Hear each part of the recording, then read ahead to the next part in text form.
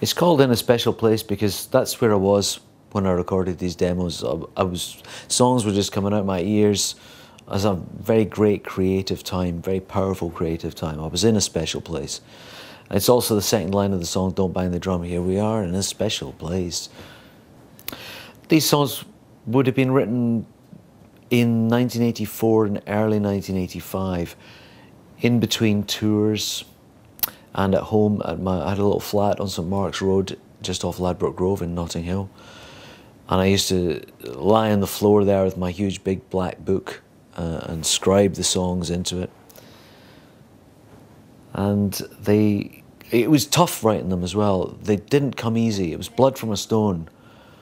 I fought for every one of those songs.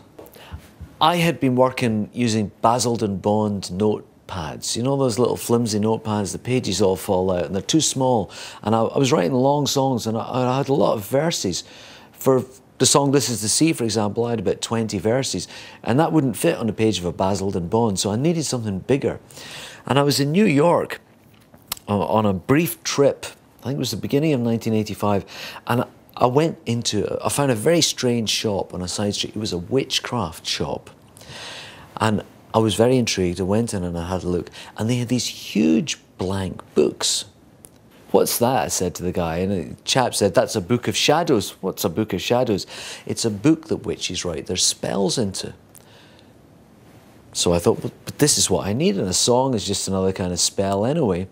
And it was beautifully bound black book, but this size, with thick white paper inside, all blank. So a bit like an artist's sketchbook, but very beautifully, very luxuriously made to last. I suppose if you're a witch, your spells are for life. And I bought one of these and I immediately started writing my songs into it. And of course the pages were big enough to take all my myriad of verses, all my choices were laid before me. So I could work without constantly having to put loads of bits of paper on the floor. And a magical thing happened. I found that once I had all my songs in one book, one place, one store, it became a kind of mother lode of magic for me. Just opening the cover of the book would bring me into my songwriting mood. It was a really wonderful thing. You know, previously I'd just been loads of little notepads and bits of paper. It was all scattered. Suddenly all my work was concentrated in one form. And that educated me and it tightened my work up. We've actually got the black book here. It's here at EMI Records being scanned for the record sleeve, and a kind gentleman's just brought it to me. And you'll see big pages. You see, I can get all the variations of the song on one spread, never have to turn the page. There's enough space for me to write almost infinitely in my tiny hieroglyphic handwriting.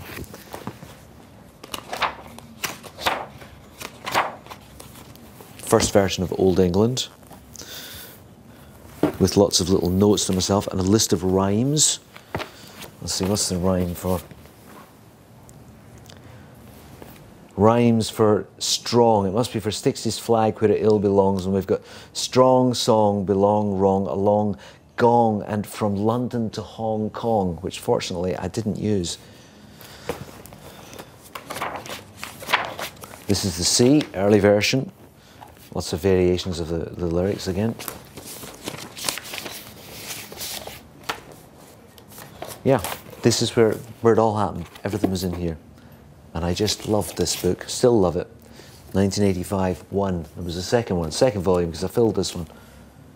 And at the back is the contents page. Because I could never find the songs, you know, I'd be looking for them. Where the hell is it? What? So I made myself a contents page. I was like Roger the Dodger in the Beano. Do you remember Roger the Dodger? And he had his Dodge books up on the shelves. I was like Roger the Dodger with my songbooks. Yeah, lovely. Most of my life I've written songs on the guitar, but I've had piano phases. And This Is the Sea came out of a strong piano phase. That's why all these demos are piano vocal demos. I had a little CP70, which is a Yamaha electric piano in my flat. I wrote most of the songs on that, and then got into the studio and tried them out in a real grand. That's the sound you hear in the record. It was done in Parkgate Studio. I don't think it's there anymore, but it was near Hastings. It was during the heyday of the residential studio. You know, you go down with a band, all take different rooms and spend your whole life recording.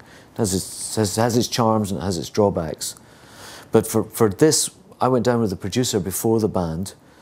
We recorded the demos, I think in one day, maybe 1 or 2 days, of just me sitting at the piano with my black book, going page to page, choosing a different song and singing it.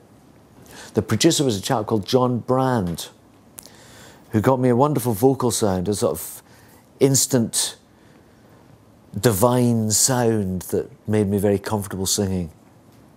I don't think John had heard the songs. He might have heard maybe Old England, which I think we'd played live at a concert he was at, but I don't think he'd heard the others. And recording them all direct from piano onto tape was a way of introducing him to the material and also of helping me sift through it, because I had so many more songs than we needed for the record. I must have had 30, 35 songs, and John and I needed to sit and listen to them and make decisions about which ones we were going to use. So doing the piano demos was a great way of doing that, and it also saved us.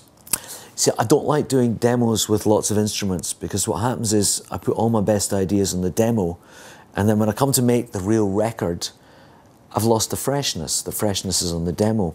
And that happened a lot in the first couple of Waterboys records, where in fact we used the demos as the record because the remakes had lost the charm. And I was determined not to let that happen on This Is the Sea. So I wasn't going to go in and do demos with loads of drum machines and guitars and overdubs. I was saving all that for the real record. So a piano vocal set of demos was a safe way of not using up the powder, if you know what I mean. The studio was deserted. There was me at a grand piano in the middle of this huge barn-like room, and John Brand sitting on the other side of the glass in the control room, and nobody else, I think. I don't think we even had an assistant engineer.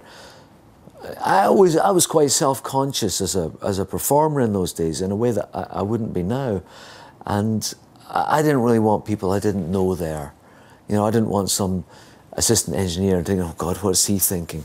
You know, I didn't want any of that. I wanted to be in the same spirit of intensity that I would be in when I worked on my songs at home. So we created the atmosphere in the studio like that. Old England was my response to Thatcherism. His clothes are a dirty shade of blue, conservative Tory blue.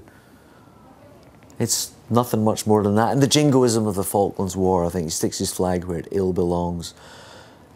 The triumphalism of it rankled with me, and I felt that the country, Britain, the whole of Britain, really was in a bad way.